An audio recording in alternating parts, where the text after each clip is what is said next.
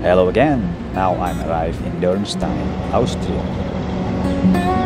Dürnstein is a small town on the Danube River in the Krems-Land district, in the Austrian state of Lower Austria, and also a well-known wine-growing area.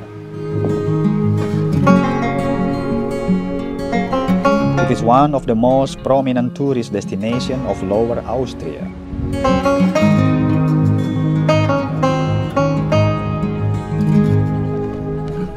The origin of the wine-growing tradition in Austria, and in particular in the Wachau Valley.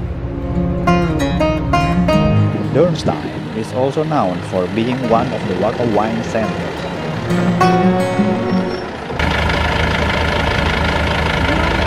The Wachau Valley is well known for its production of apricot and grapes,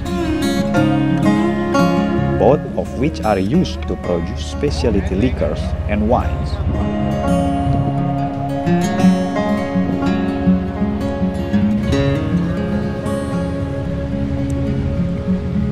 Well, hope you enjoyed the video.